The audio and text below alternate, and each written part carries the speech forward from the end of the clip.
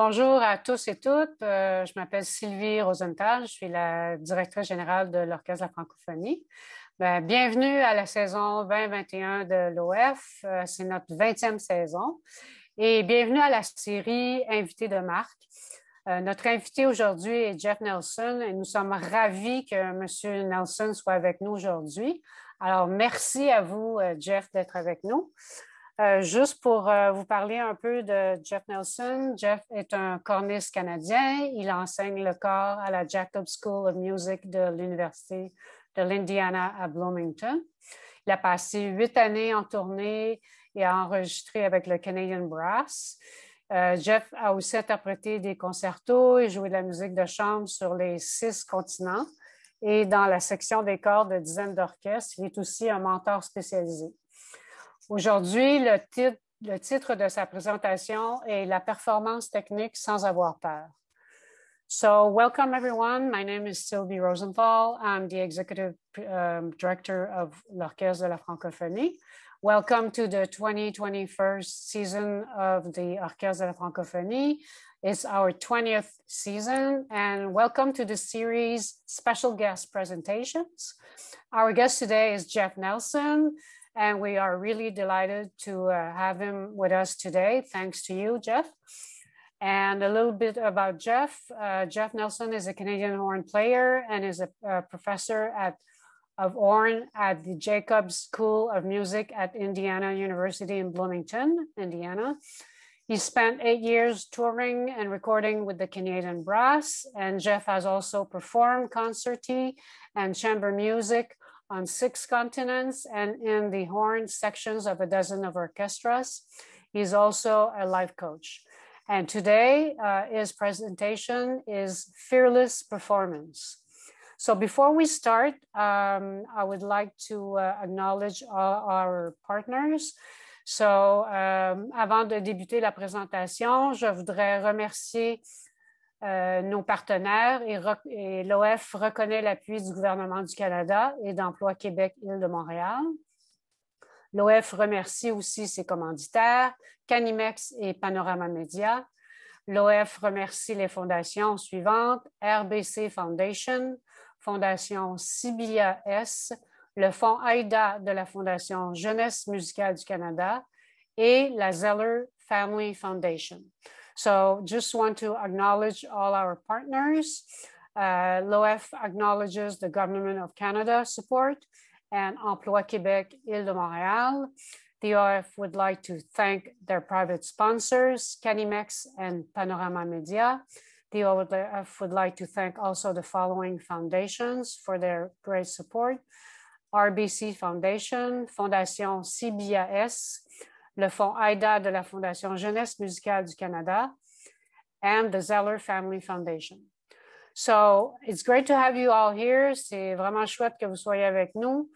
La programmation complète est disponible aussi à la page d'accueil du site de l'Orchestre de la francophonie. Et vous pouvez aussi nous suivre à la page Facebook de l'orchestre à facebook.com/orchestre franco. Si vous cliquez sur l'onglet Plus et événements, vous allez avoir toute la liste des activités. You can follow us also on the website of l'OF. You can have access to all the program of this season. Or you can follow us also on Facebook at facebook.com/orchestre franco, and you tab on the plus and the événements, and you will have all the list of the program if you want. Also, you can follow us on Instagram, on the YouTube channel avec la chaîne YouTube de l'OF. Et also, vous pouvez nous suivre à Twitter, hashtag OF-2021. So on Twitter, it's hashtag OF-2021. So just to finish, tous les élèves pourront poser des questions durant la présentation. All the students can ask questions during the presentation. Et le public aussi peut poser des questions. Donc, dans le Zoom, vous allez à Q&A et vous pouvez écrire vos questions et on va pouvoir y avoir accès. Donc, all the students can ask questions during the presentation. And for the public, you can also ask questions. If you go on the Zoom, on a Q&A, you can write your question down, and it will be a pleasure for us. Jeff will have a pleasure to answer to all your questions. Alors, merci et bonne présentation. Thank you and enjoy the presentation. Hello everyone, bon matin. C'est mon plaisir to be here. And je suis désolé, mon français, ça va mieux. But I will speak mainly in English. Je suis désolé. I am from Alberta, out west, and I've been performing all over. But I've also been very scared to perform all over. So this is what I'm here to talk with everyone about, to everyone and with everyone. So please, number one, bring in your questions, because I do a 5-day seminar on what I call fearless performance. So I can talk forever, and I'd much rather go to your questions than keep lecturing and blah, blah, blah, blah-ing about this. So let's get to it. I want to speak to you about basically your one experience that is very common. I'm guessing you've experienced it too. I've asked all around the world, and so far I've received 100% yes to this. So ready?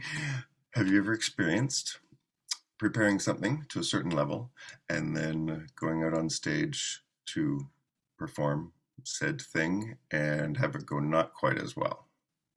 I don't know if anyone has ever experienced that.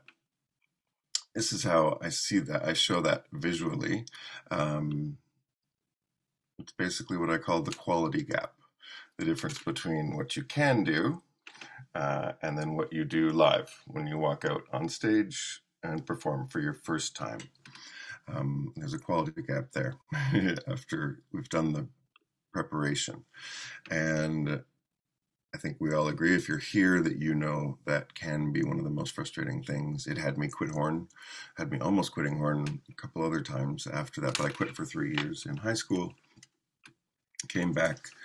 I'm going to sprinkle also my own stories of my own experiences with fear, and then basically figuring out how to choose something better than fear enough times to perform good enough, well enough. So the idea is to be across the enough, not enough line. There's a line here, and it's good enough or not good enough. And then this line is defined by our definition of success, whether it's making grandma relax and be happy in her day, or be hired and be the person that they end up offering the job to. So it's an enough, not enough line, and it's not perfection.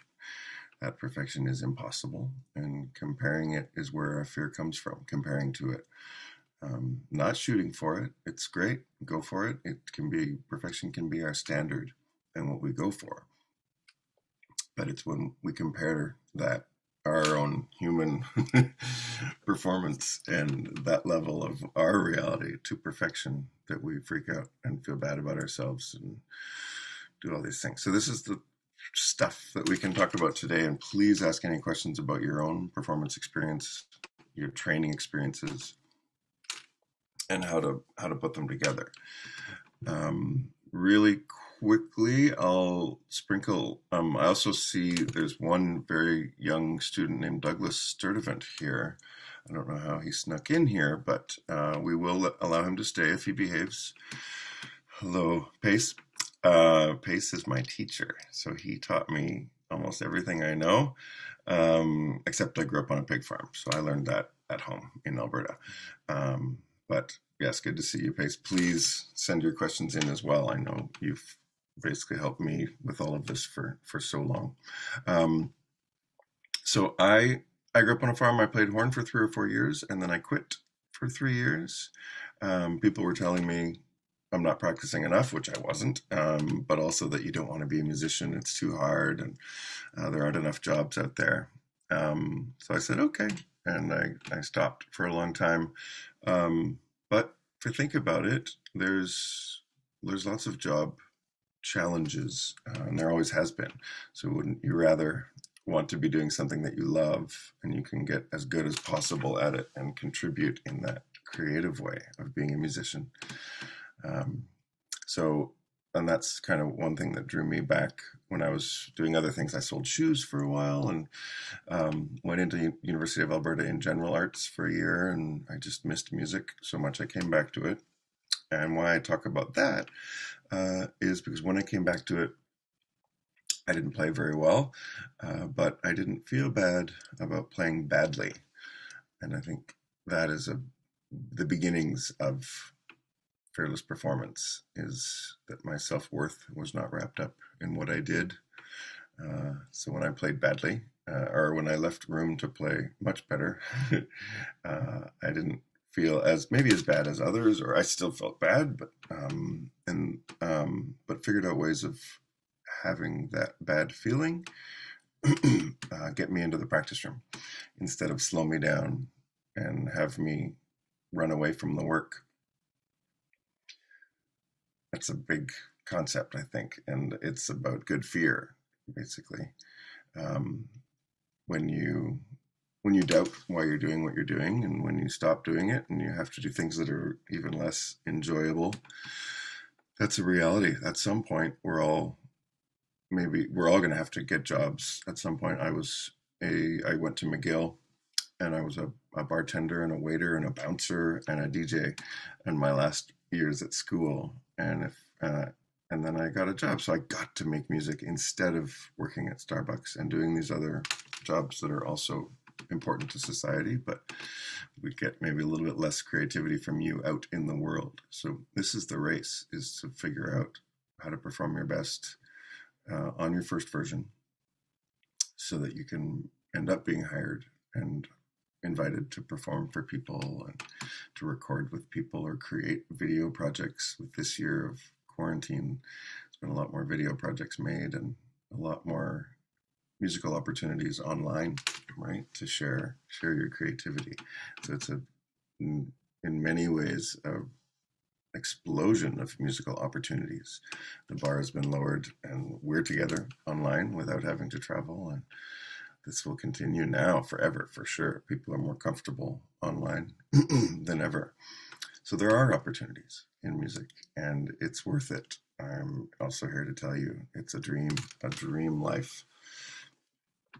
I tell people that I have an Xbox and a PlayStation and a couple of big TVs and Tesla, and I got all this stuff through making music.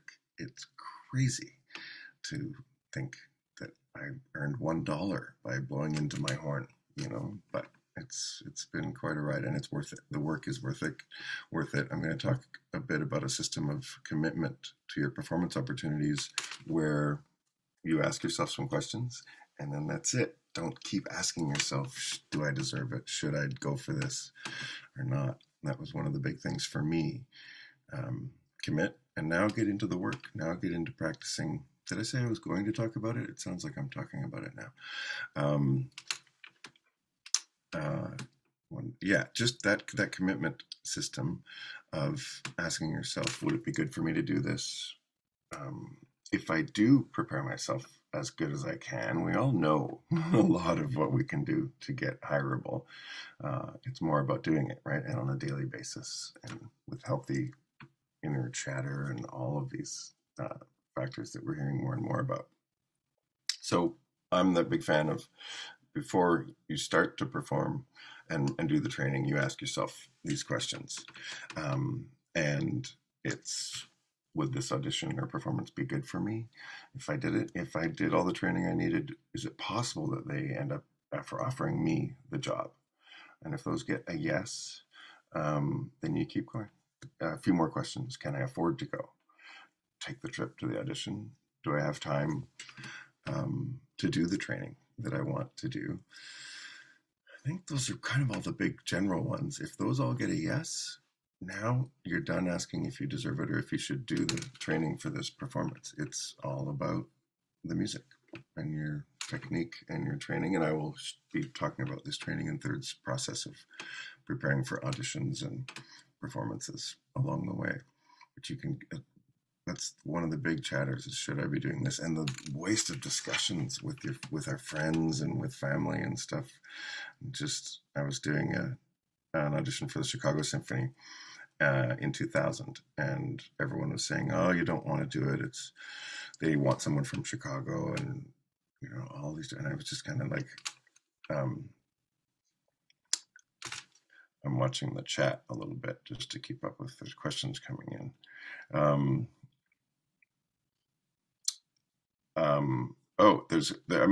Has anyone? Sorry, I'm talking about the Chicago audition. I'll finish that story. That everyone was saying you don't want to do it. They know who they want. They want someone from Chicago, and I just kept going. Okay, thanks. I gotta go. I'm gonna go practice. I'm gonna go be that idiot to go practice and figure things out. And in the finals, there were 8 people, and I was the only person not from Chicago. So maybe they were right, or I was the only non-Chicago idiot who went and prepared and did the work to get as good as they could. And then in the super finals, it was me and the 2 people that got the jobs in Chicago. So I was runner-up. I've played with them a dozen times now and got to say no to them a lot because they hire pretty late in the process. So if you could, actually, I would love it if you could be typing into the Q&A window what you're scared of, what gets in the way for you as far as your difference between what you can do and what you actually do in performance. So we can kind of everybody should. For me, my mouth goes dry.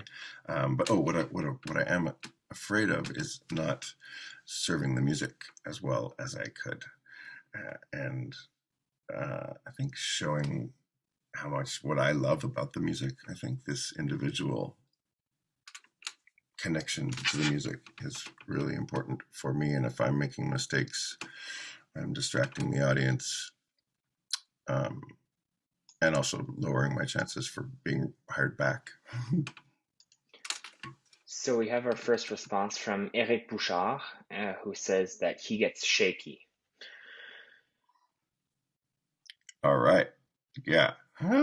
Me too. So I love tending to the questions as well, and I will try and, as you already know now, I jump around. I try and keep it down what people call a linear line of thought, but I have stories and thoughts around the edges that I like sharing as well, if that can help. Yes, live questions would be awesome as well. So I'll get back on topic as often as possible while I field any questions you have along the way. Please, anything. I think I have a structured online course that you can go to and some free courses at Opt Collective is the current one. www.optcollective.com, and that's where the courses are, and there's a very structured workbooks and a lot of useful things there. I'll share some of the workbooks as well today. So shaking, the question I ask about all these, those are symptoms and those are results of my thinking, I believe. So unless it happens in the practice room or at random times, then that's a bit more of a physical thing or something else is going on, I think, which is also important to look at, of course. But if it happens in performance, then I'm all about responsibility, and so I take responsibility for that.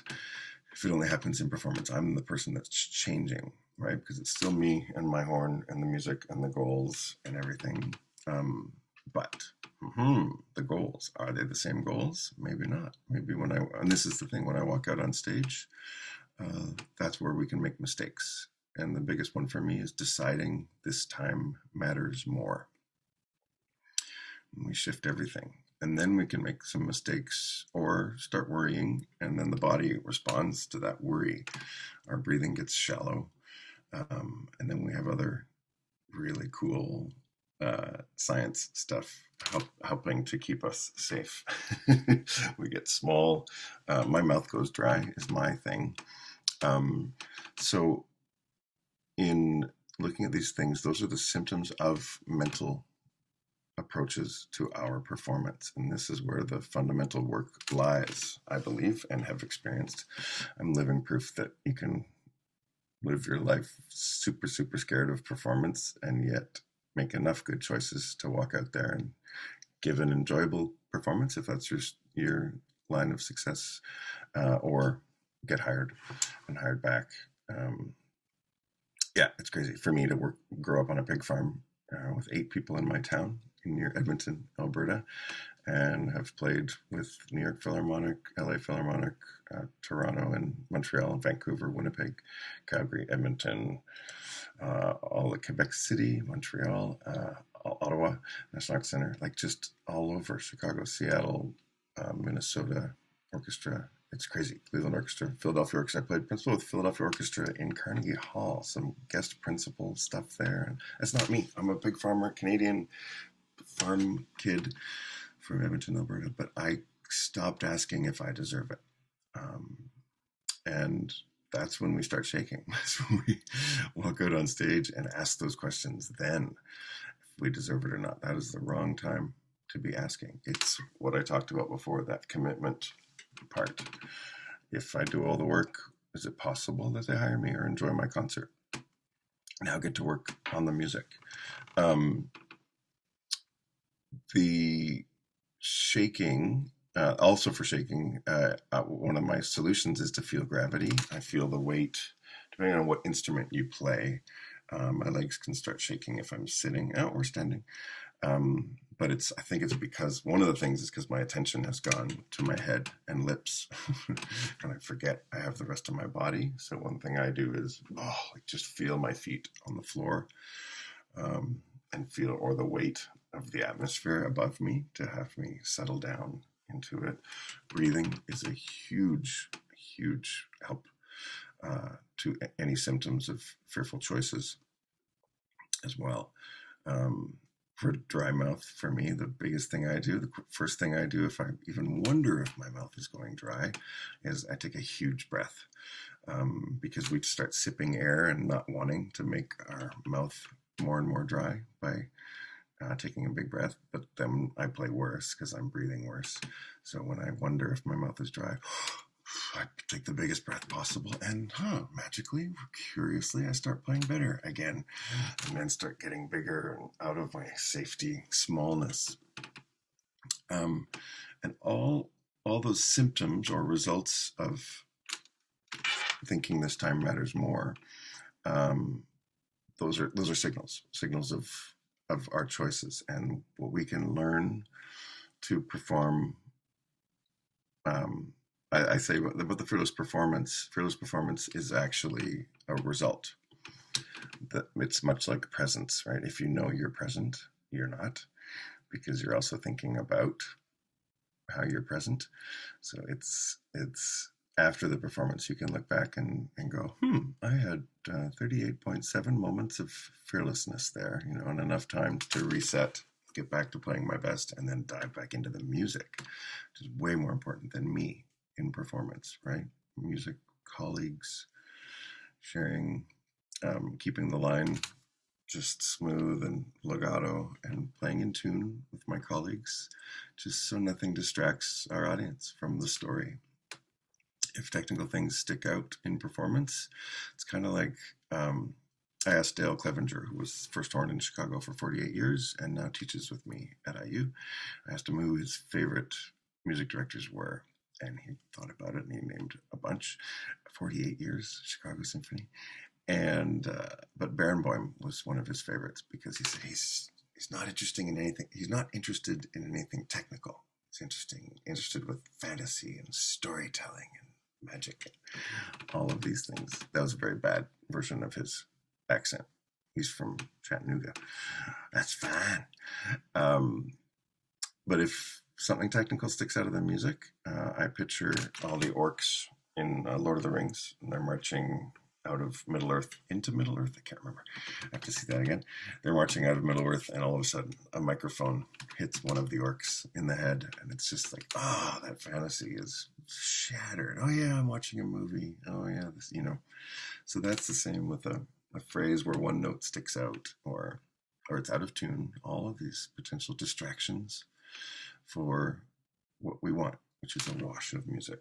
And if it's an audition for the panelists, the audition panel to put their pencils down and just go, yeah, that I could play with that. And, oh, I like that musical idea there. Oh, nice. I don't agree with it, but maybe I don't like it, but they did something. I want to hire that person so that I can teach them do what I want in the section or whatever. All that collaboration. Excellent. Ooh, thank you, Grace. Grace says, I think I am more scared to succeed than fail. Have you experienced this? Yes, many, many, many, many times. Thank you for sharing. That's really, really helpful as well. The fear of success, it's wrapped up in a lot of things as well, and one of which is I deeply believe in this approach. If you want a better life, ask better questions. I'm not saying, Grace, your question was great. I meant the question of, do I deserve this?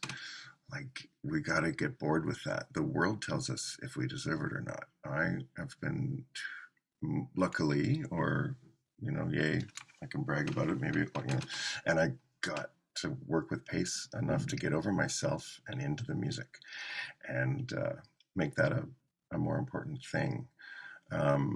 So that's the first place I know I experienced a lot of fear of success is, do I deserve it? And can I keep playing at this level? Because for an audition, I spent 3 months on these notes. Now I have to play concerts every week, or with Canadian Brass, we do 80 to 100 concerts a year. I'm leaving tomorrow. I'm leaving tomorrow for a concert in North Carolina. And right before this class, I was like, and I was up till 1 o'clock playing my long notes and practicing, because concerts in 2 days.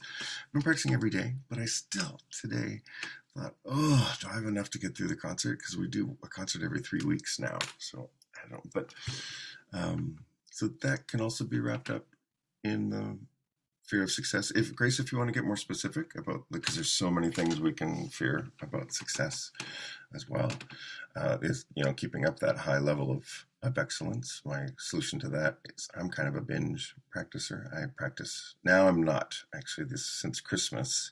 I'm 51 now. Now I have to do a couple hours a day to be able to play at the level I would like. So I have that for the rest of my life now. I used to be able to practice a little less and then a lot more a few days before the concert.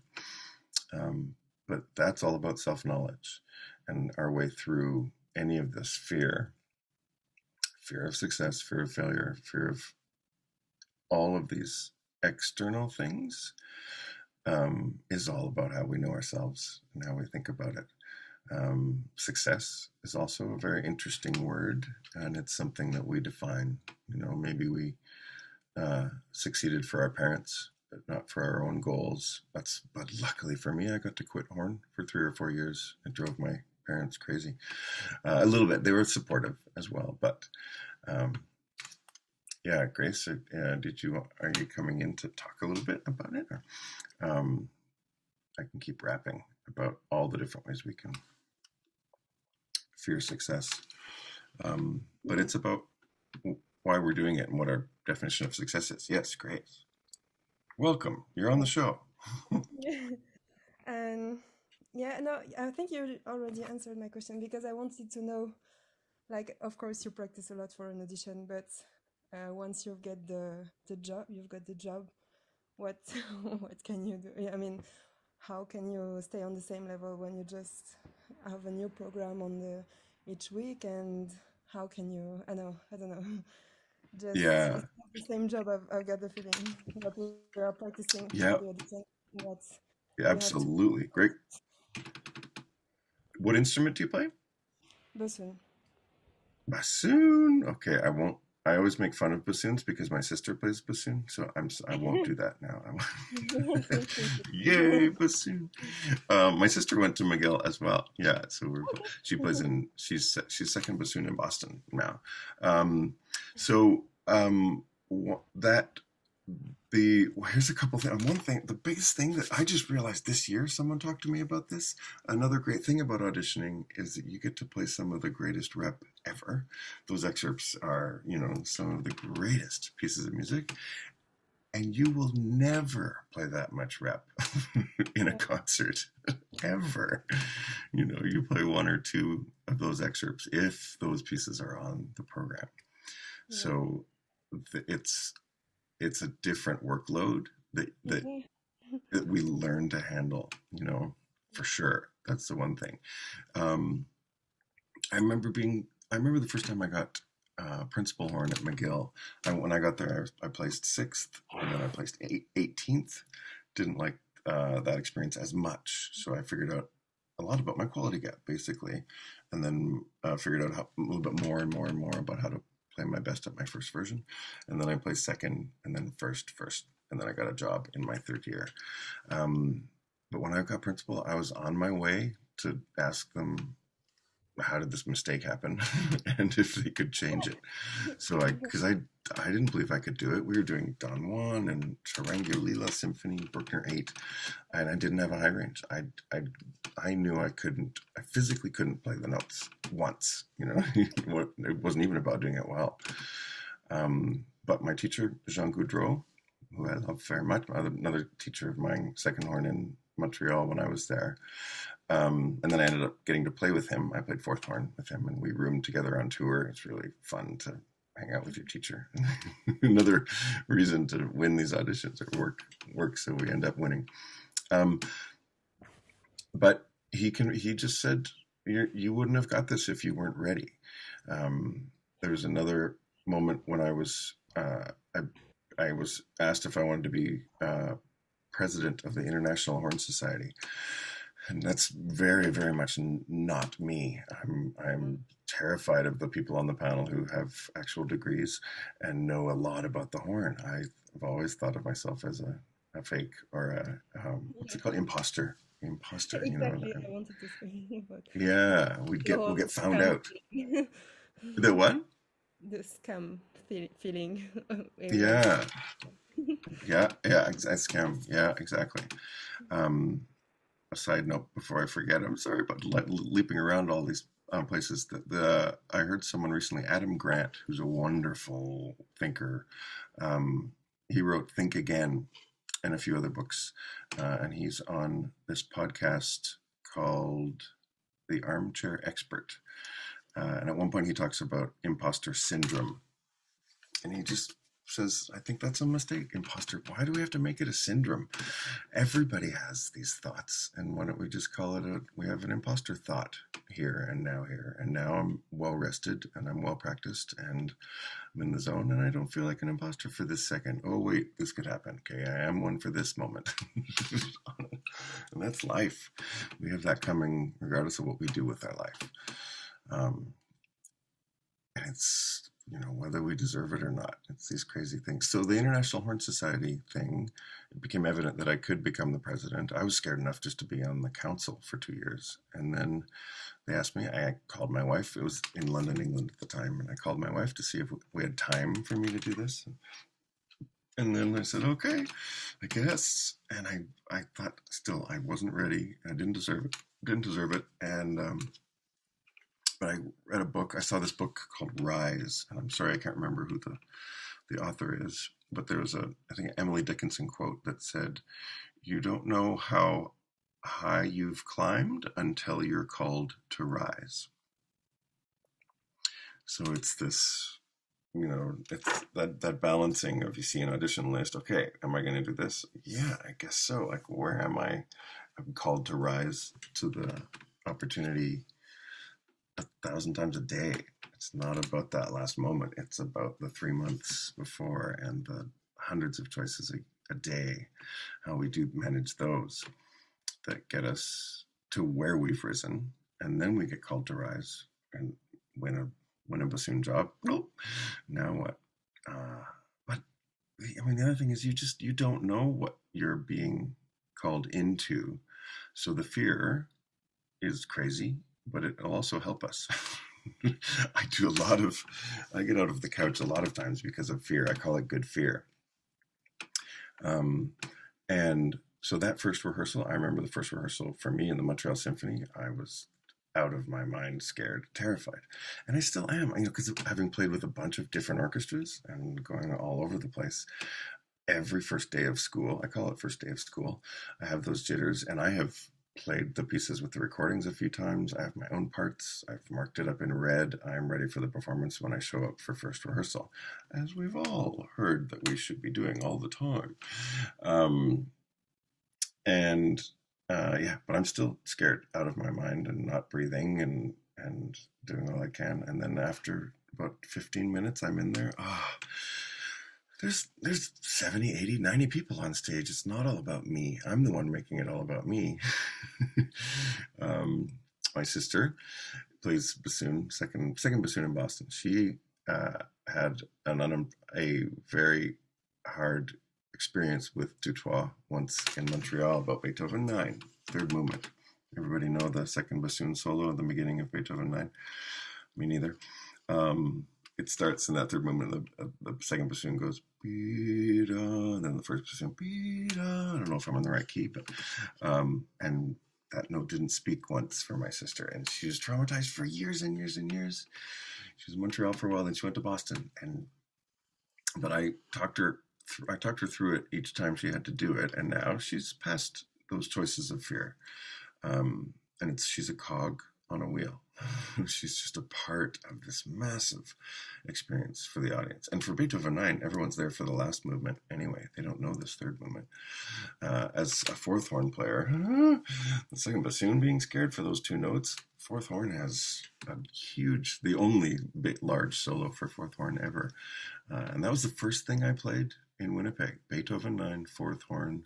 They did a Beethoven series at the beginning of my year. So I had to sit and watch Beethoven 1 through 8, scared out of my mind, and then, okay, you're on for Beethoven 9. The first time, there's a scale. If you know the symphony. And it's horn alone. Full choir behind me, full orchestra ahead, and a full audience every single time. And the world just stopped when that moment came. I think my hands are shaking a little bit even now. It's such a moment. But I just played one note at a time. And so the way through this is to practice performing. I'll get to the next question in the chat. But that's how I learned, because we practice walking into the room, and you practice the choices that we make when we walk into performance, and try to make them as constructive as possible, as often as possible. And then just develop a repertoire or arsenal of fear replacements. So fearless performance is not the lack of fear, but more the choice that there are things more important than fear, over and over and over again. Sometimes I go for 7 seconds in a row in a performance without a fearful thought. But those fears can guide us to tending to things. When I mark my parts, I try and have more musical markings than technical markings of arrows and pitch things. I want phrasing and shapes and style nudges on my parts. But if it's something in the dress rehearsal that I've missed, I circle it in the dress rehearsal. I know why I circled it, because I clipped that note in the dress rehearsal. So concert time, I know to do a little bit less, or I end up doing a little bit less music for that moment, and I go technical for a second, and just in my mind and in my technique, I make a little bit more sure that I get that note. But I'm still spending so much music around it that it doesn't destroy the story. And how do we do that? By making our routine the most amazing musical experience ever. Never warm up. Don't think you're warming up ever. I think you're wasting time. You're wasting very valuable learning opportunities. Warming up is something that we do every day to get the physical going, maybe to get our mind going. But I want to make the first note I play just a pearl, an amazing musical note. Even that first note, And then reality happens. It doesn't have to be an amazing note. My lips could be really stiff or whatever happens. And then I tend to that. My sound tells me what I need to be doing that day. But that's, I think, one of the other things. If we have room to make this time matter more, it actually says to me that I haven't made all the other times matter enough. So if I make every note be full of musical mattering, it's that word, value and purpose, there we go, then I never have to make more music.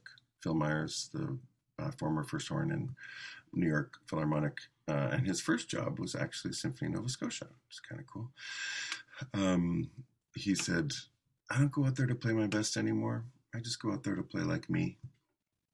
I think that's genius. Just, it's me and my horn and my music. If someone, I'm alone, okay, I'm comfortable. I've decided that I'm comfortable. Someone walks in, I can either freak out. We do freak out. We freak ourselves out, right? If we hear the door open when we think we're alone, oh no, we freak out. We look, oh, it's a kid. It's a 5-year-old kid. Oh, okay. So then, oh wait, that's my teacher's kid.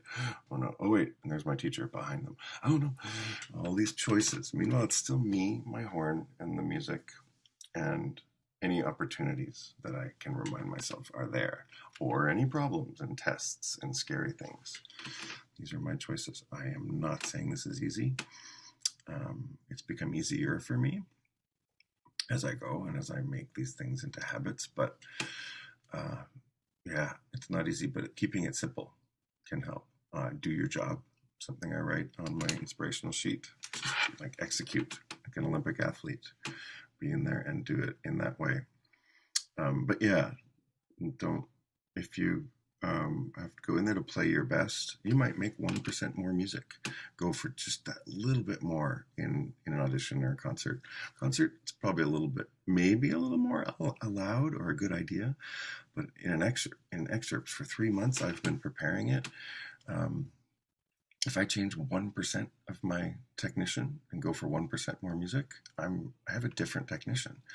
That's why we miss more notes, maybe when we go for more music or change and really go for it in concert. This was a discussion I had with my studio at Indiana University.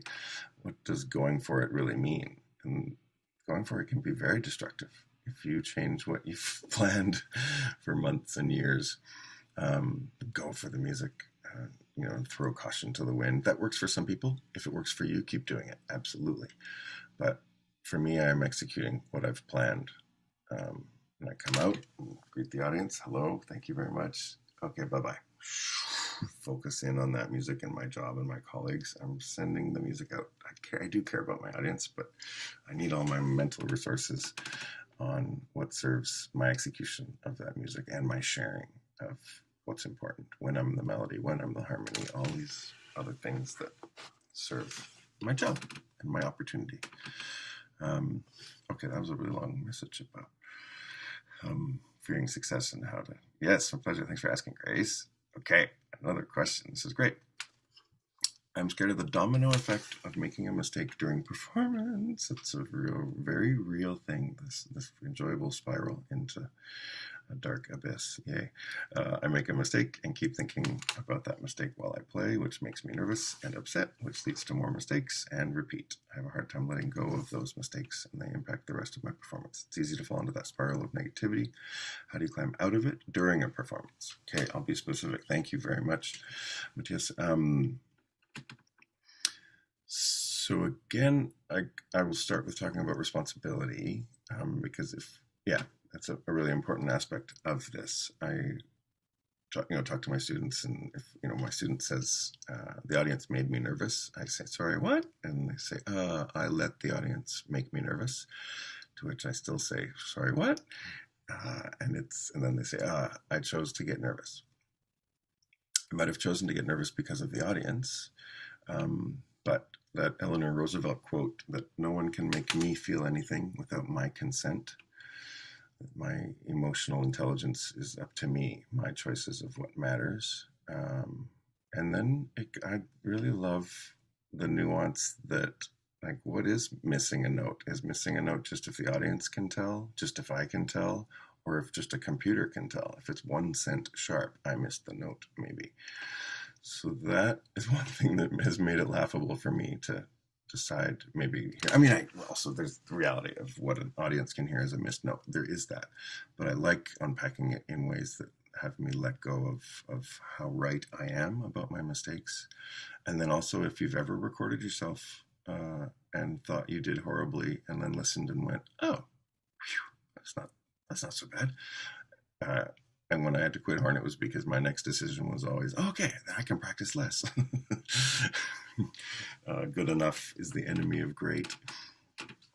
So, but you're talking about during performance, but it's my first thought and learning opportunity or getting back my flow. I don't like the word control either. I think control is an illusion. We don't control things. Planes land on buildings, and unless we, as a French horn player as well, there's a saying, man plans and God laughs. Same French horn player plans and then blows into the instrument and the horn laughs.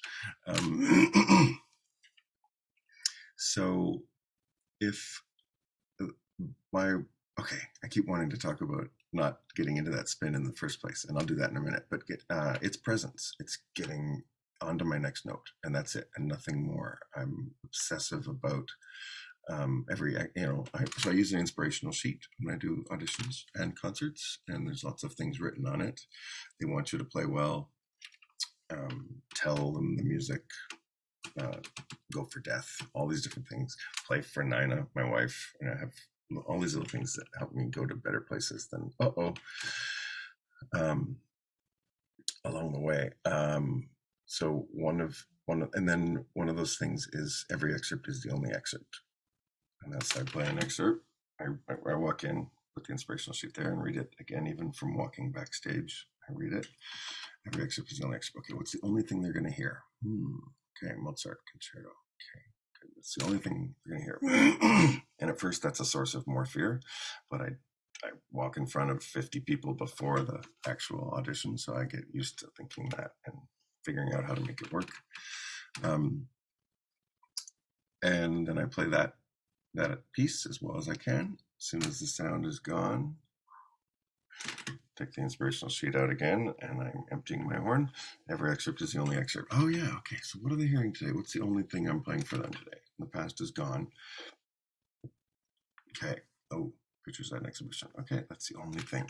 So I put everything into this one, and not everything like the loudest I can play and the fastest or whatever, but everything in the context of this excerpt that I've worked up and executed as well as I can.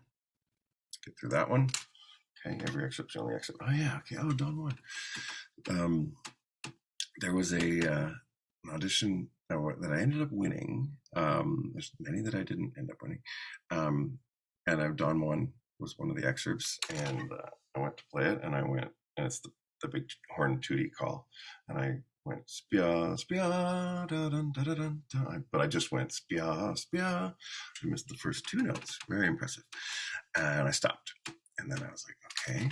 And just habitually, I took the inspiration sheet out and looked at it and turned the page. And I felt the proctor coming over to say, you can't skip that excerpt.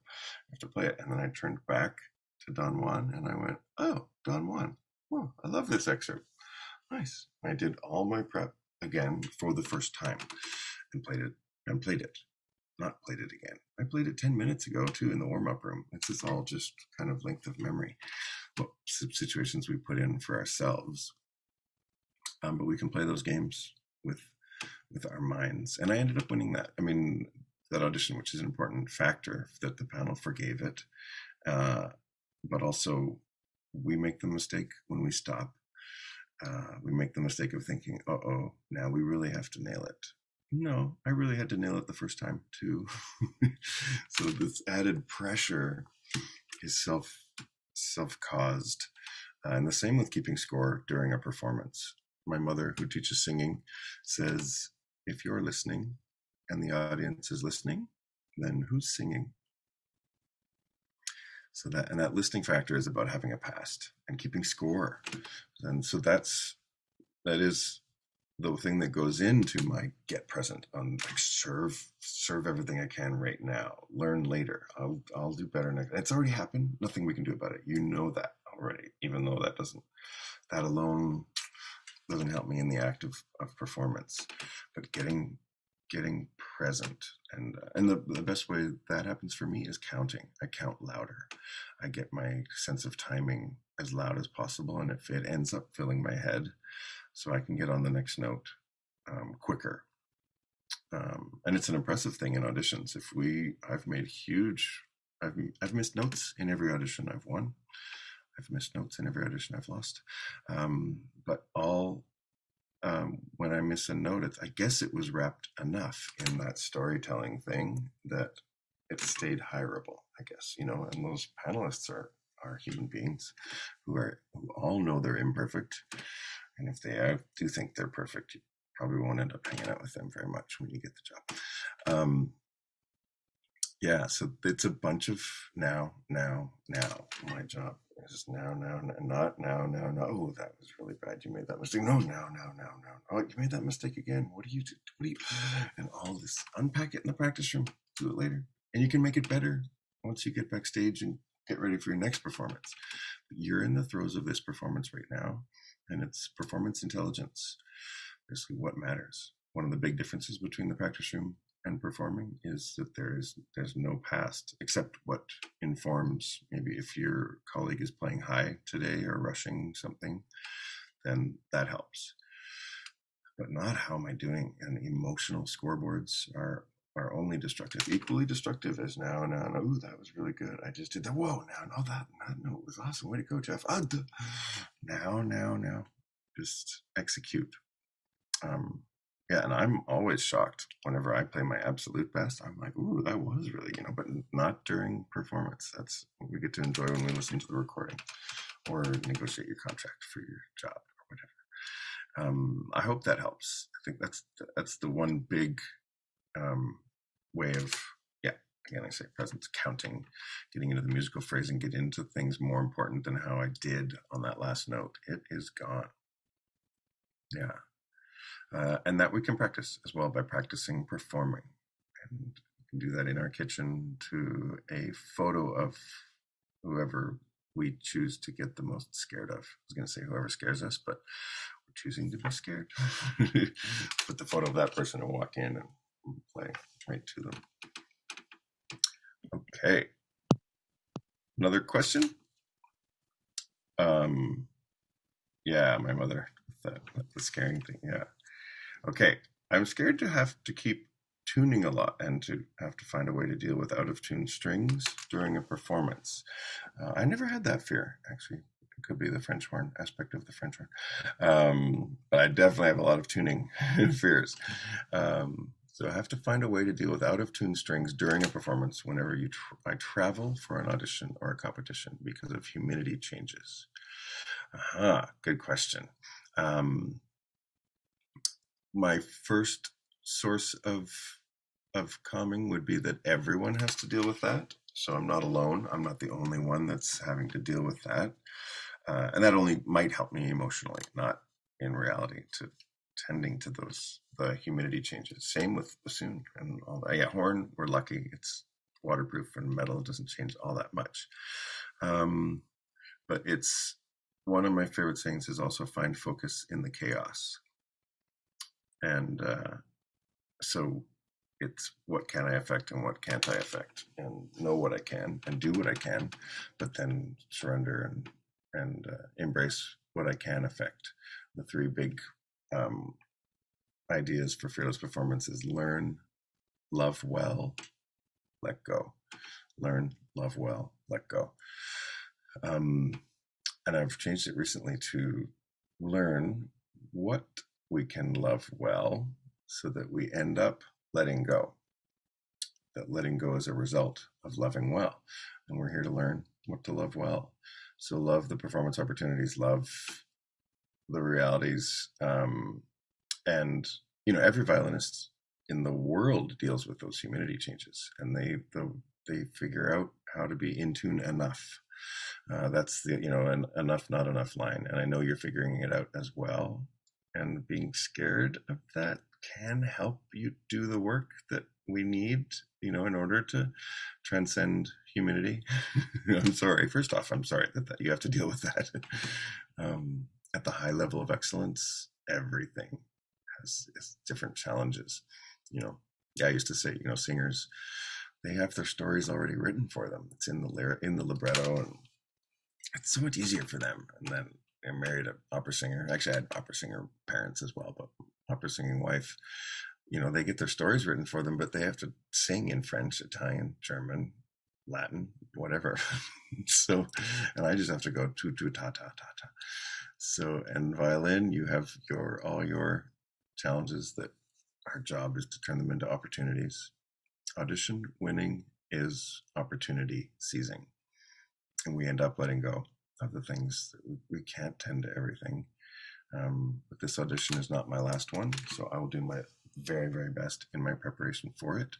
Go out on stage and execute as well as I can, and find out what happened. I'm going to talk to you about the training system. Maybe we can take a little 5-minute break and stretch our legs and everything. But yeah, I hope that helps a little bit. I talk to myself as nicely as possible, and yet kind of as tough love as possible, that I can affect what I can. And yeah, other people seem to sound amazing every day. So, and they're human, and that's one of the gifts. I'm 51 now, but even at McGill, I got to spend time with the people that were in the orchestra and realized that they're scared too, and they're human. And Pete Sullivan was principal trombone there. He's now principal in Pittsburgh. He's been there for a long time. But one of my friends at McGill was studying with him, and we got to hang out with Pete Sullivan sometimes at Peel Pub. But we called him one day and was like, "Hey, we're going for a beer. You want to come?" And he was like, he just went, "I'm Mahler 7 tonight." And he just hung up on us. And we were like, "What? That's weird. He didn't even want to come hang out." And I'll never forget that. That was 92, a long time ago. So it's a pain. It's a life, and there's sacrifices that are worth it, but it's figuring all that stuff out, and hopefully telling you that fear of it will get you to tend to it, and you tend to it as well as you can. And your job is to stand backstage and love well what you can, and end up letting go of the fear of that, because it's too late at that point. No shoulda, coulda, wouldas. Standing backstage, it's execution time. When we walk on stage, we practice doing that, so we do the best with what we have. I like the idea that this enough, not enough line, even for intonation, it's all. I've had people come into a lesson and play for 8 bars, and then on the 9th bar they miss a note and they stop, and I'm like, oh, that's interesting. Okay, so the missed note is enough to stop for, but these 8 bars here, where you didn't have much phrasing, musical, emotional purchase and investment, those were okay. And there, a few intonation little things, but it's the missed note that was bad enough to stop for. That we're gloriously imperfect. Who are we to decide? And that's what's up to the panel and the competition panel. Our job is just to get as good as we can and take that out on stage and execute it as close as possible to our best. You all know this.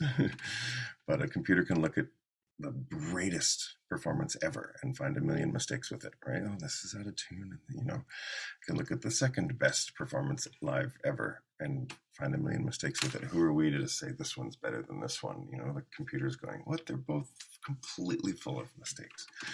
So the embracing of glorious imperfection helps me get my cognitive load on what I can affect, get my mind, my mental resources to go where they're best served to get me to my definition of success, which is playing in tune and playing in tune enough, and phrasing, and showing some of my own musical ideas in concert over and over and over again. And we get to practice that.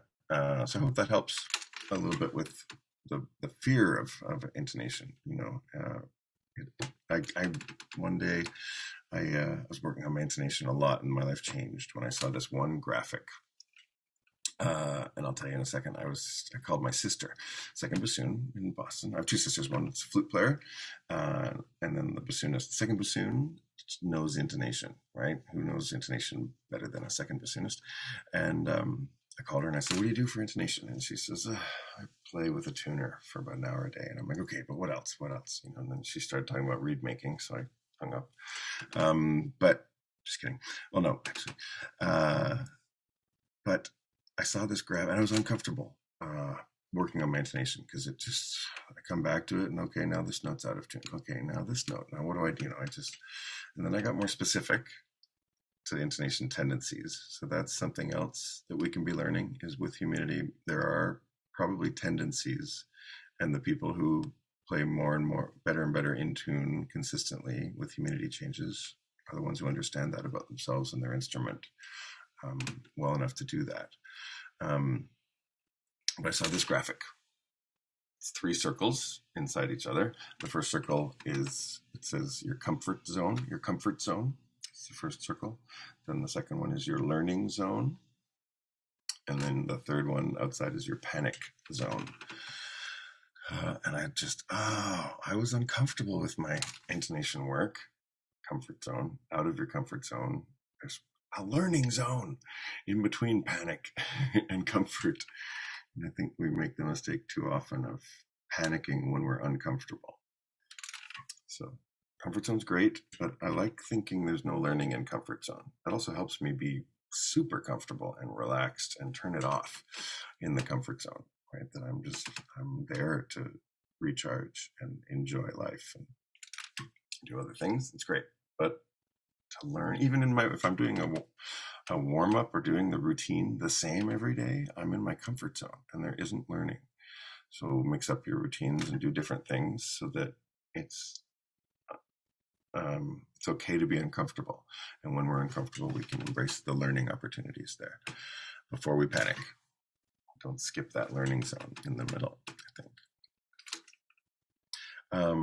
Shall we take a quick little 5-minute break? See you in 5 minutes. Okay.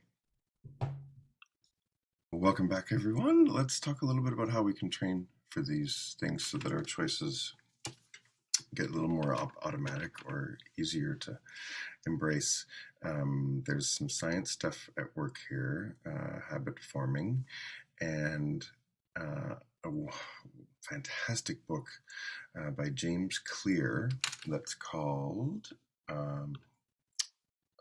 Atomic Habits. And I will put that in the chat as well. By James Clear. It's a wonderful book on getting our lives to be less about changing the thing that we do, but changing our systems around what we do, changing our environment. So it facilitates practicing well, or I call it my practice shrine, that area where I practice, just have it be conducive to constructive thought and timing. And I have, I've actually, my phone has a tuner, but I have it going to the television. So my tuner is huge. And just how, that environment influence is really helpful along the way. But the habits are forming because in our brains, we make choices. And the more often we make choices, the brain myelinates. It's got a myelin sheath that goes around those circuit pathways where that choice was made. And human beings are habit, easy, quick way hungry. So with our pursuits of that, our brains make, like driving, like walking, all this learning are choices. And the more often we make them, they become habits. So, and the bad news is our bodies don't discern between good and bad habits. We just learn habits. So it's up to us to choose in ways that have us ending up building the habits that have us go toward our definitions of success.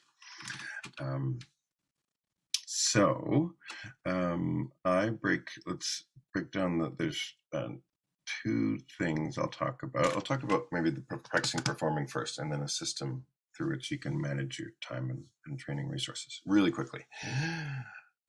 The Magic Line Performance Method is the way that I practice performing. And it's based around this magic line. There's a magic line between backstage and on stage. And every time we approach this line, we bring every choice we've made our entire lives.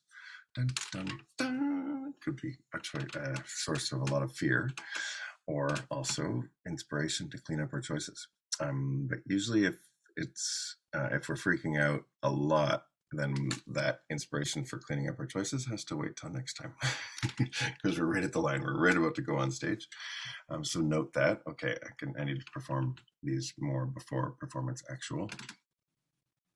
But backstage, right at that line, that is not the time for shoulda, coulda, I shoulda practiced more.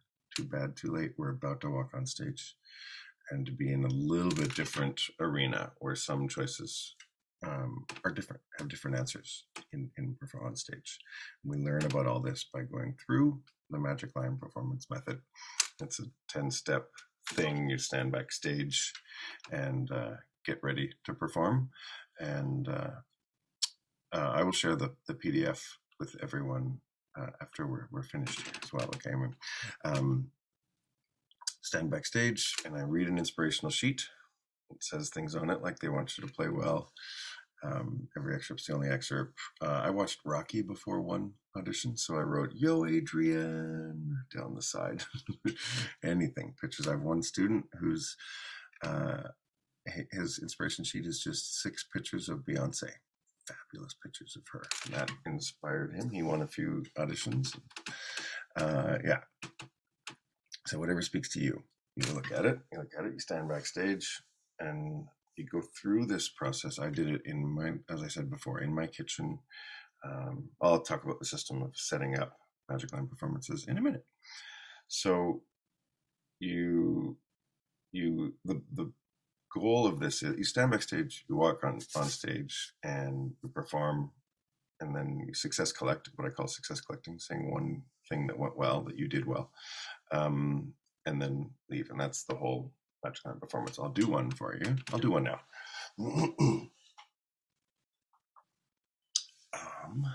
Okay, let's see. I have this shelf here, so I'll do it. I'll pretend that I'm standing, but can't see the screen. It doesn't matter, actually. All right. Hello, my name is Jeff Nelsen. Please do not applaud for me when I come back. I'm simulating an audition, so I'll be entering to silence. And today I'll play for you the opening to Till Eulenspiegel, piece written by Richard Strauss. And Richard's father was a horn player as well, so Richard ended up writing a lot of wonderful things for horn. And Till Eulenspiegel tells the story of a jester who has to be funny enough to save his own life. Meanwhile, there's 3 dead jesters at his feet. He's in front of the queen. We wish him luck. I come back here and I read my inspirational sheet. I want you to play well.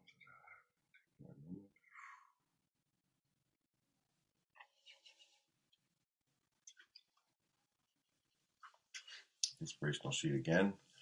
I want you to play well. Go to what I call a focus point sheet. It's a post-it note next to my music, on my music. Picture of Till Eulenspiegel, like that. Light dance, just like a jester, is written there. And crisp fronts are my 3, and 1 technical goal. Get into my story. Start the orchestra in my head.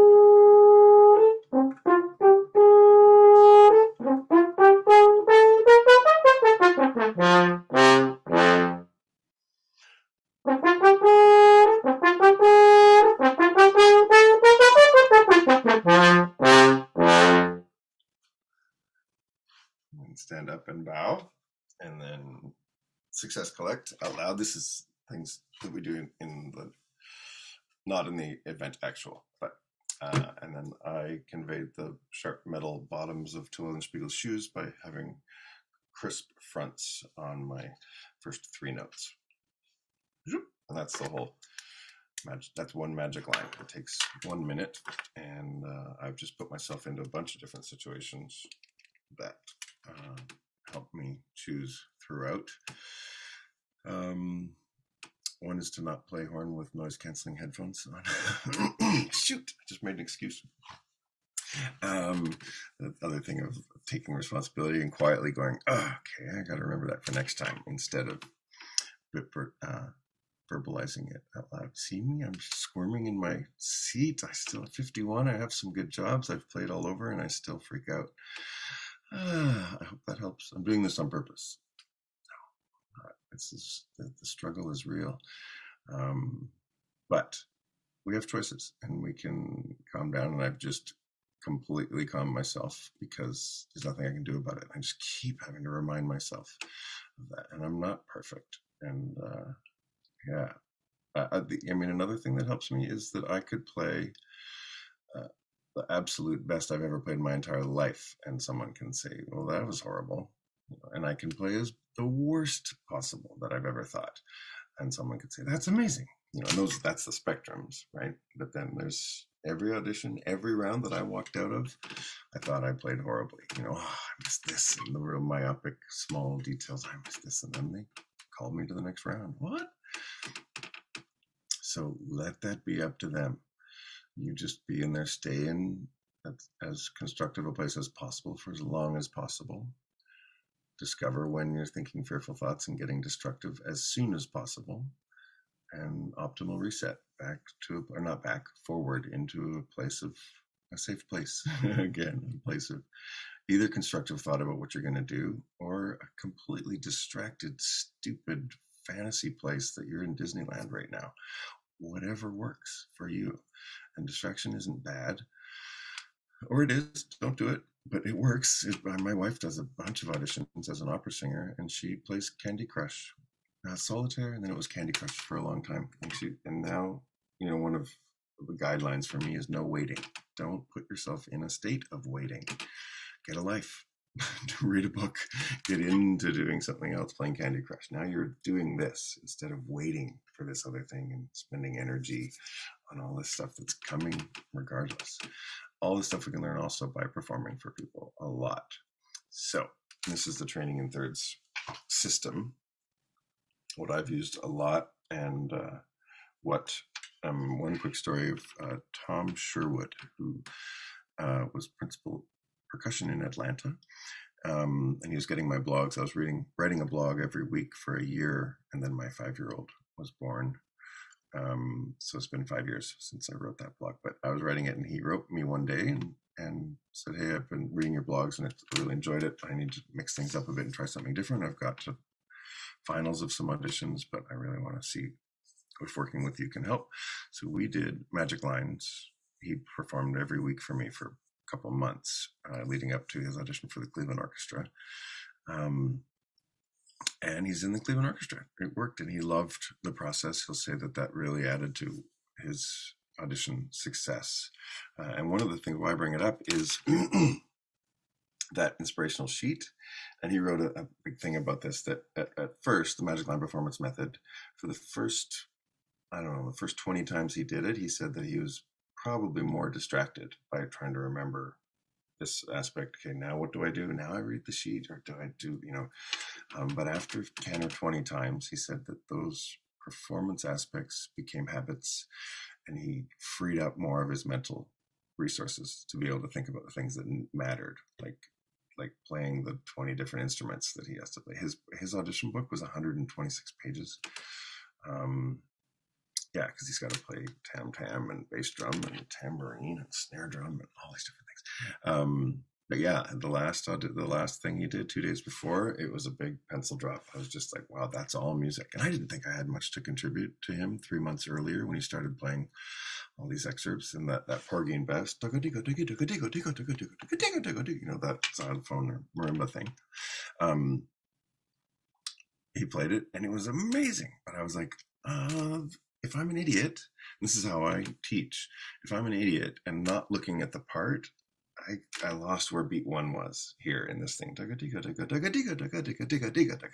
want that turned around?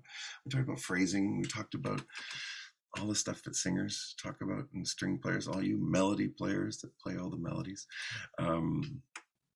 So that's kind of the way we look at our performances when we record them and look at them after the fact. But he said after those first 20, then, I mean, he by the time he walked into the audition, he said he had his inspirational sheet was a book open, I think execute was the word in the middle, circled, and then he had all these other words around it, circled, and it was just this word wash.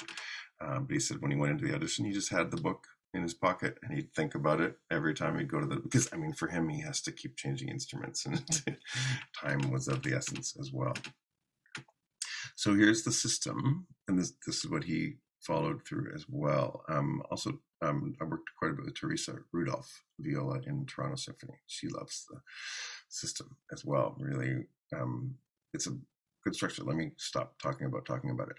So there's thirds, and if let's say you have 3 months before your performance, audition, competition, whatever it is, 3 months, boom, boom, boom. Every month is a third. 3 weeks, it works for 3 weeks. It works for 3 days, whatever you got. First third is your build phase. Your second third is your share phase. And the third is your be phase. B-E, being. Share is the greatest word I can come up with for performance. Share share's in the middle. Build, you're building. And so this whole first month, and this build, share, be are the priorities that you have for all these times. You're still practicing all, throughout each, but your priorities are different for each first third of build. You're learning the score. You're figuring out, you have the music on in the background 24/7, so you can just hear what you're playing, and you just hear very loudly the people you're playing with at this point and this point, and the different things that your audience is experiencing. You're marking your intonation tendencies, learning all the notes, and then you're getting your life in order as well, with habits of hydration and rest, and telling your friends that you're in training mode. Don't ask me to go to a movie, but you can ask me to play an excerpt for you or whatever, play this movement of the concerto. For Montreal, I think, I didn't watch movies for 2 months, 3 months, and then I watched 12 movies after I won the audition. It's great, and you want that incredible experience of being done and having gotten that success. It's a lot of work. It really is. I know you know this. You're playing at this level. Getting to all that building, and at the end of your first third, or the first day of your second third, which is called share, you're performing for someone. And every day of share and be, you're performing for someone. Online, it's become easier than ever. And you get that experience of waking up each day knowing you have a performance. But one of the bonus benefits of this training in thirds came when a student of mine came in freaking out one day, and he was like, I have to play the opening of Heldenleben. I'm like, I know, but you have 4 more weeks until the audition or whatever. And he's like, no, my first third is over today. I have to play it tomorrow, and he played it better than I'd ever heard him play. So that urgency helped him practice well. But also, that urgency of having all your notes figured out at the end of your first third, instead of you have 3 months to do it. I know I do not act as well with that urgency. There's a wonderful TED Talk, The Art of Procrastination, or he's a procrastination expert. And he says, okay, I had my dissertation. And here's the first third, second third, third finished, and then the first month disappeared. So now my workload is up here, and then the second month disappeared, and now my workload, and then the last week, and then finally it was like the whole dissertation got pinned into the last day. And then he said, I ran and I threw the dissertation in, handed it in at 4:59 on that day, and they called me after, and they said it was the greatest paper they'd ever written. Okay, that didn't happen. I just wanted you to think I was that guy. It was really funny. Yeah, it's a wonderful TED Talk on that. And he talks about the procrastination monkey, the chaos monkey. Tim Urban, thank you, Eric. Yeah. What is the procrastination monkey? Something crazy monkey in your mind that messes things up. Ooh, I need to go look at crazy stuff on YouTube, and I'll get to it later. When we have 3 months of time, right? The procrastination dopamine of doing new things rather than sitting in that room for 3 or 4 hours a day. So knowing you have that performance at the beginning of your second third really does inspire your work a lot. Now in the second third is your share phase. So you've built your stories as well, put all these different emotions and visuals to your music. So you're not just playing the notes and regurgitating well, but you're telling a story of love, loss, life, all these things, licorice, whatever works. Build, share. And so you're going through the process of performing for different people, walking into a room, seeing what you do to yourself, and put fear on yourself, and how you can solve and replace that fear over and over daily, and then practice the way you've been doing it, but with that awareness of sharing, and that there's an audience involved as well. And then the third, you're still performing for everybody, but this is your B phase, and this is the one that's most often neglected. That your priority shifts from sharing or building, getting the greatest story possible and the greatest tips from people. That's what you're doing in the share, in that second third of share. You're sharing with others, and you're also sharing in the building of your stories and what your definition of success is for each excerpt or each piece. And you also learn how to take critique constructively, because you're getting it every day. And once you play, your job is to sit there and listen and go, okay, thank you. Okay, great. Not, when they say that note's too loud, whatever. Now, as abrasive as some people can be with their comments, it's still their opinions. If it's someone in the orchestra in that section, you have to listen to their opinions a little more. If it's someone who plays out of tune a lot, you can let that note was out of tune. You can let those comments go by, right? And go, okay, but still just going, thank you, okay, along the way. But if you go, oh, really? While people are giving you critique, then maybe that person's going to slow down for you and be a little more careful and not give you maybe all the critique that they would have if you were like, okay, yeah, thanks, okay. Every time. I had my first lesson with Dale Clevenger before the Chicago audition. And I walked out of there like just a puddle of useless, found out imposter.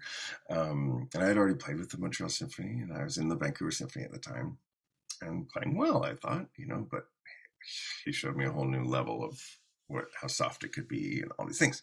But when I listened to the recording, he just said, that's out of tune, all these different things. And I just kept saying, okay, thanks. So in that lesson, all I said was, thank you. And then I think that encourages people to give very objective critique a lot more often. And the question I kept asking myself, are you going to do the work? Yes or no? And if I am, then good, go do it, right? Along the way. Sylvie, could you mute your microphone, please? Awesome. Thank you. Merci beaucoup. Third. This is the B phase, and the thing that is most neglected. You are figuring out what you need to do to play your best on your first version. It's less about story construction and score study. You've done that, and you've built the greatest stories possible because you've had these 2 months plus your whole life. So this has to be the best version you've been so far. And if not, embrace where you are still. And you've done the commitment stuff over here. You're on this track. In the third, you are now taking it out there and sitting down and obsessing about how you can reduce your quality gap, not make your stories more true to the score, but to play as close as possible to what your plan is and your best imagined version that everyone else has talked to you about in these first 2/3. You're still getting critique from people and you're still taking it, but the priority is less on finding that last great idea and more about self-knowledge. You're learning what you need, what crazy things you need to, behind the scenes, there's a lot of things that we have to do to make a line sound simple, right? Steady air, it's a great idea, but steady air alone does not make a simple phrase if it's going up 2 octaves and on a horn. Steady air on a violin, and even less, so it's even less helpful.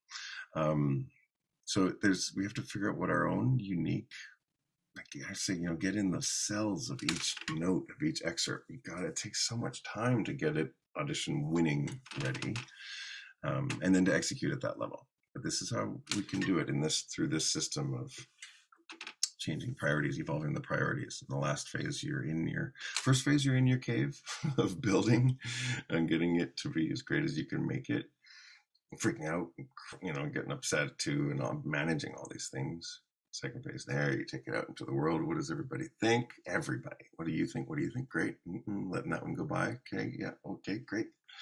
And the third phase, into a different cave. Maybe it's more of a greenhouse where you're in there and you're sharing, but you're growing who you are. Wow. That's pretty cool. I like that. Greenhouse. Go into your greenhouse so they can see you. You can be vulnerable to your work and still be sharing. And then the audition is just performance number 84. Pace, please come in. Pace. They've heard enough of my voice, I think. Absolutement. I don't want to hear your voice too, Pace. So that's the training in thirds system. And then there's 5 modules actually we've made on my business partner, Katie Webb, and she's a doctor of music cognition and French horn performance, does a lot of both. And we made a 5 module: prepare, build, share, be, care. And the care is getting ready for the circle to begin again and go around. That's on the Up Collective. The course, there's a free fearless performance course in there before where you can get the information on how to build an audition book. Actually, I'll show that to you now. This is an example of an audition book. I'm going to keep talking till hopefully Pace comes in. So this is the first thing I do. I put on a few movies at night, and I have a mild, not mild obsession with what's it called? Staples or Office Depot, all the stationery supplies. So I have a binding machine and all the colored tabs, and I make myself an audition book or a recital book or orchestral rep. I do the same for orchestra pieces. Sometimes if I have a lot of stuff in a month, I make a book for that month. When I was doing the International Horn Society symposium performances, plus a concerto, plus an orchestra thing, I just had it in order. And I had a program at the beginning. I had some inspirational stuff at the top.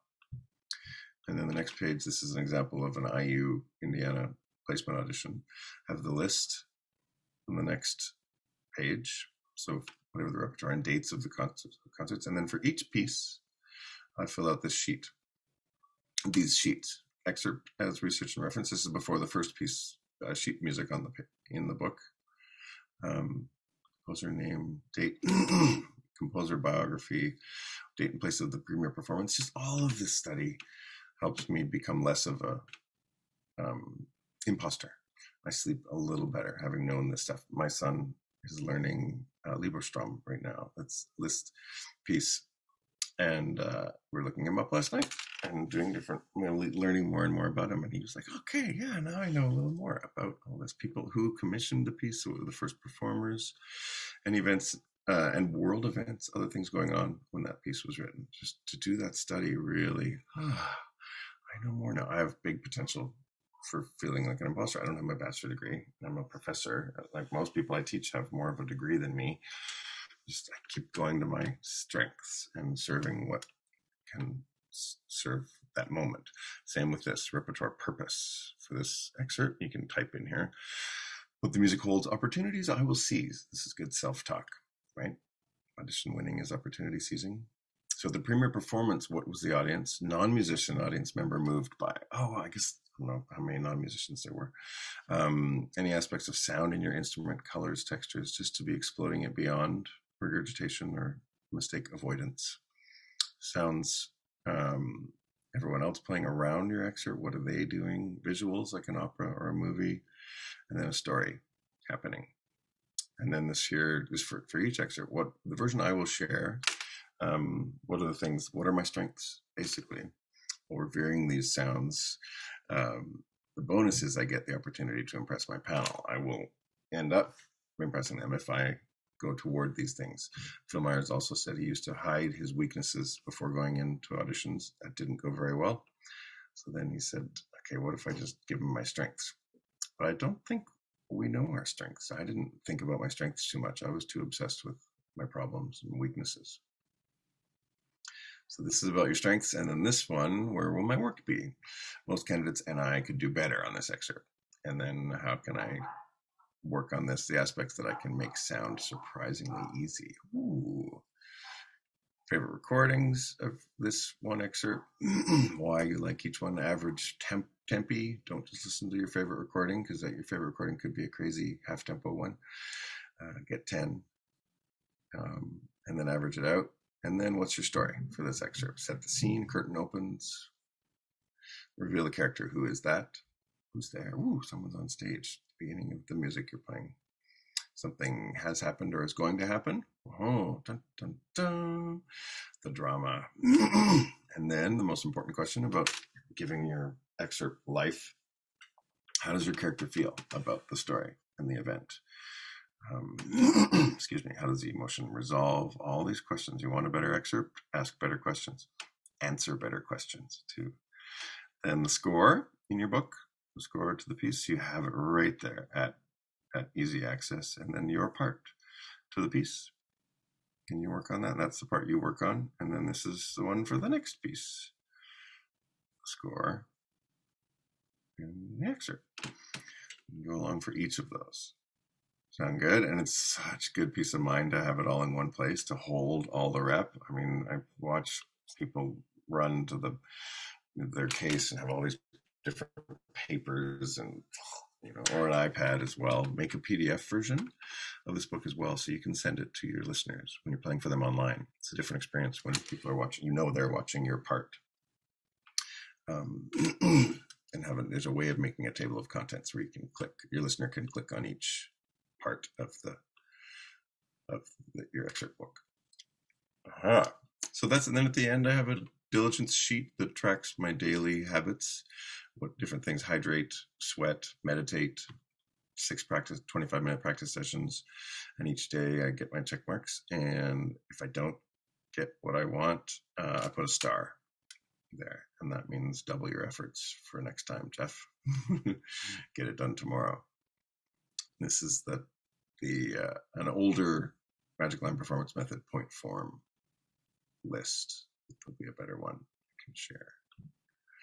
So that's some more. I have some chat stuff going on now. I can't. Oh, there's Pace.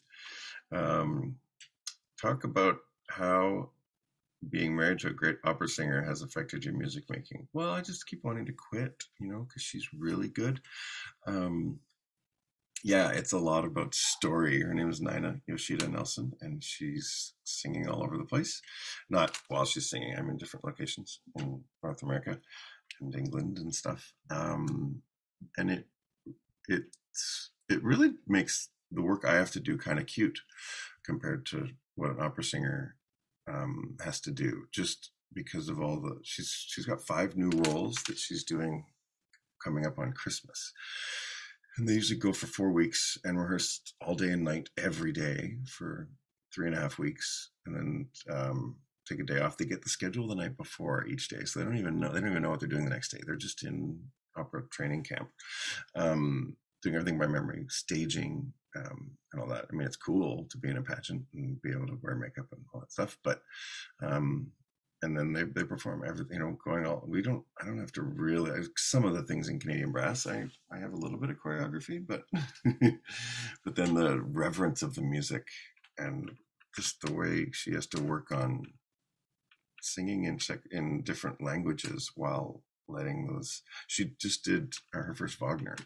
She did Rheingold, and it was different. It was her first German, actually, and it was a different language to sing than the Romantic languages, French and Italian. The different roles. Do you choose roles to play in the different repertoire I play? Yes, and that's a part of that story making sheet that I'll send you. Is to find the drama and find lyrics. I used to write lyrics as well. I wrote lyrics for the Tchaikovsky 5 second movement, Tchaikovsky's 5th Symphony, second movement. Starts with the horn. It starts with strings, the most amazing 8 bars ever, and then the horn. And I wrote lyrics to that, and it was something like, I think, if you did leave me, then I'd be happy because I really didn't like you anyway. Whatever, like just these internal ways of having your own fun, maybe, and inside jokes or whatever it is that has you be yourself. Michael Jordan, basketball player, talks a lot about just playing like in his backyard, getting in the play. We play music, we don't work music, all those concepts. And the roles, they're also one of the greatest things about that is it helps me get over myself. Now it's not me doing this, it's my character. And we get to dive into that and maybe end up letting go of concerns about myself for that moment of performance. Keep the questions coming, pace, please. But yeah, the opera singer life is they studied the history a lot more too, I think, of the piece and different versions. And they also have more freedom. Singers don't have to worry about what we call rhythm. Just kidding. But it's a nice thing to give them grief about. My wife also, she got her bachelor degree on violin at Boston University, and then was singing at the same time. And then so she's also the singer that has rhythm, and so when she's singing, she also fingers. I don't know which way. So she fingers on her arm. Sometimes she does a lot of new music as well, which is, I can't even understand how she does that. But yeah, it's all about story and getting all that technical work done, and then we transcend the technique and portray a story. I think we get into a lot of regurgitation and target practice and not missing in the instrumental world. So that's why this build, do all that work that we do, but most people are still building and figuring things out for this whole process here. And I have a graphic, I can't find it, I was looking for it, where the normal way of training is you're training and then you freak out about what your first versions are around here somewhere, and a little bit more story, and then you freak out about technique, all this stuff. But here you're front loading the technical work and getting into story, and then now you have your first freak out about what you do on your first version, the reality check, at the beginning of your second, third. Right here is where that freak out is, not here when I have a week left. One other thing I'd like to convey is that a week before your big event, you will freak out and you will think that you shouldn't do it. You're not ready, and you're a horrible person, of course, as well, because you miss notes. But that's normal, and it's because when you signed up to train for this audition, you had 3 months, and you were going to become the greatest musician ever at the end of these 3 months. Now the 3 months have passed, and you have a couple of days left, or a week before. Usually it's a week before it's the big freak out, and it's because you're not the greatest in the world yet. You haven't become as good as you thought you would at the beginning, but the reality is you still improved tons, and it's not up to you. All you have to do is execute all your work. Because I wouldn't have done any of the auditions if it was up to me. I didn't deserve any of this stuff. Who am I to go audition for Montreal Symphony, Winnipeg Symphony, Canadian Brass, all that? It's just, but let the world tell you if you're there or not. Your job is to go through commitment questions at the beginning and now make it about the music and technique. Greatest role and why? We did a concert after 9/11 happened. And at the end, Canadian Brass, we played Barbara's Adagio, and it starts with horn. And it's a very dramatic thing as well. There's a spotlight on the horn, and the other 4 people stand and look across the stage at the hornist. The horn plays the melody. Then the next time the chord happens, second person turns, third person singing. By the climax, we're facing out. I'm pointing the other way, of course, the horn. And then it turns back, and then the lights go out. And we asked them at the beginning to not applaud, and that we will have the lights go down, and we will leave the stage in darkness in tribute to the events and the state of the world. And I was channeling air, like the planet, like kind of I was thinking of washing things away and connecting everyone around the world together. And all these things. And I think that was probably the most powerful performance I'd ever experienced, and walking off stage in dead silence to 2,200 people in the hall. So it was that I don't, this is the other thing too with storytelling, is that it doesn't have to be a movie or an opera. It can be a color, it can be a texture, it can be a smell and a flavor, whatever works for you. Yeah, the most fun role was probably Paganini. I do a Paganini Caprice 24 with Canadian brass, and that's just different characters. It's the psychotic, schizophrenic pirate auditioning for the psychotic circus is what like, just I can do this and I can do this, like all these different things, different ways of being virtuosic and then romantic, and then like just Looney Tunes emotion. Each we did it's Caprice number 24, a bunch of different variations in different ways. So it's really, someone asked me in a radio interview yesterday, how do you go between characters so quickly with Canadian brass, playing all these different genres? And I was like, that's a good question. Like it's not even been a conscious battle or a conscious thought, because I think we're so present in the opportunity right now. It's this piece. We speak between the pieces as well, so we get to talk about context of each piece and welcome the audience into what they're about to experience next, while we let the cells return to our lips for a little bit, but we get into the context of each next piece. It's just so much about opportunity seizing than mistake avoiding. I came up with a little saying as well I put on Facebook a long time ago, but it was success not only comes to those who want it the most, it comes to those who want it the most often. So if you can make your environment be success-based, and just little reminders. And when you see, I made the desktop of my computer, the Montreal Symphony logo and it's, that can either be a freak out, scary thing or an inspiration. That's up to us along the way. And how much healthy, tough love we can give ourselves, and how creative we can be with what's in front of us, Yeah. Thank you, Pace, if you have any of that. Thank you for your, just such a massive part of who I've got to be and what I've got to do. Thank you. I hope to see you soon. Oh yeah, we're playing with National Arts Center. Canadian Brass is playing with them, I think, in December. I think you're the last concert for us in late December. Yay! After a month of one-nighters. This is crazy, everybody. Like, we do this Christmas concert. We take the first flight every day in case the flight's canceled or in case it goes through Detroit or Chicago, where all the delays are.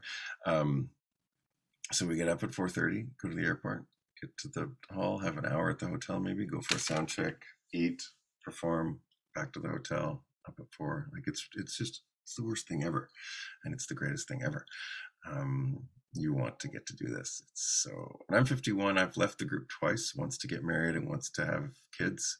This is my third time back, and I just can't avoid it. It's pretty awesome.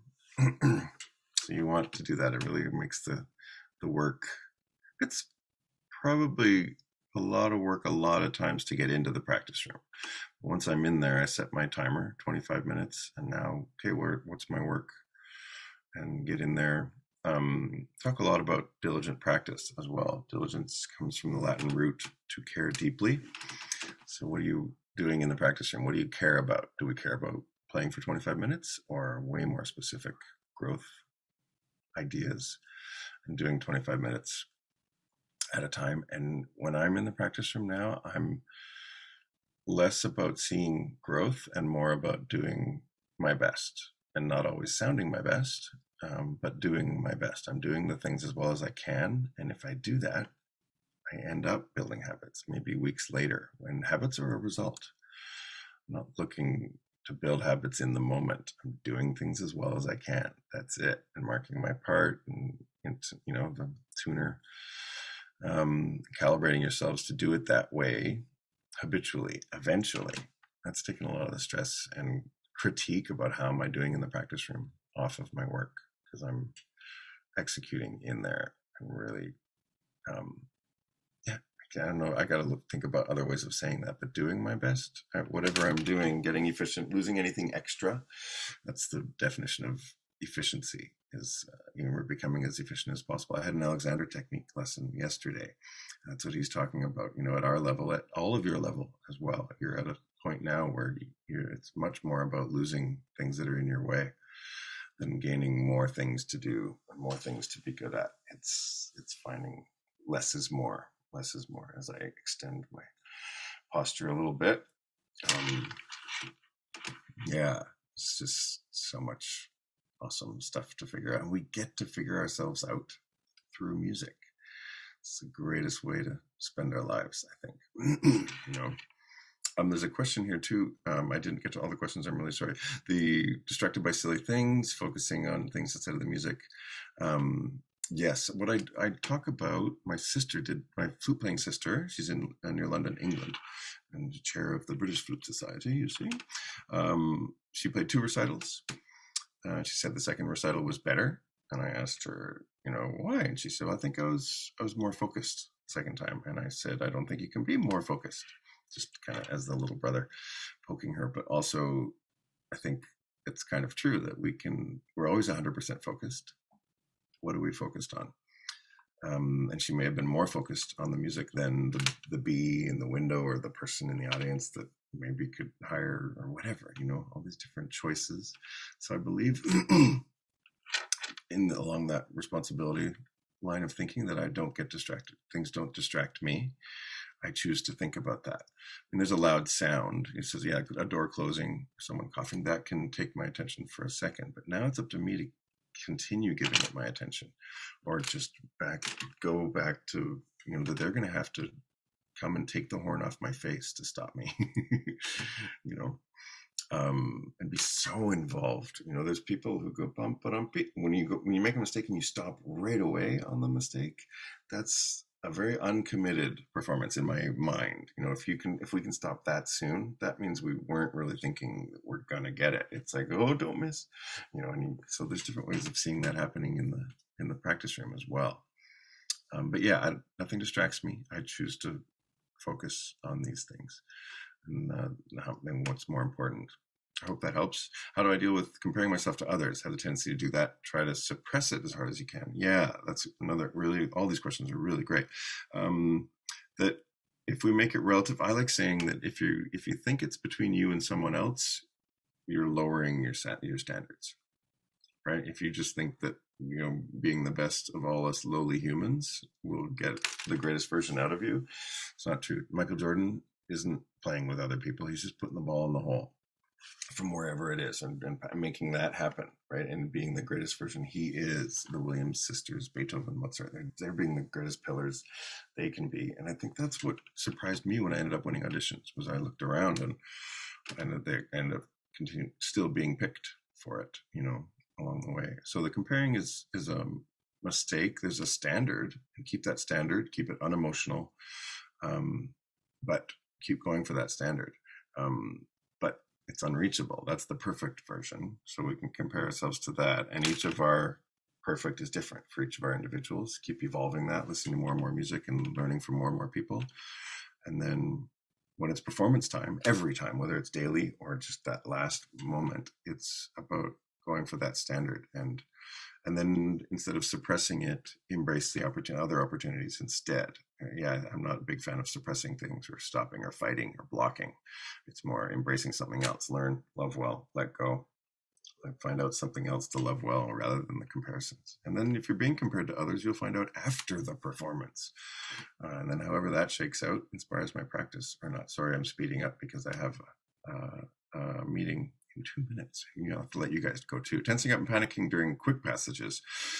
Slow practice is really bad, and ramp it up slow, or not ramp it up, but speed up slowly into each thing, I think, and then keep less is more, and doing it that our body over here doesn't have to become the body. And when I go to the dentist, I try and relax my hands and relax my jaw muscles while holding it open. Like there's all this tension that we might not need.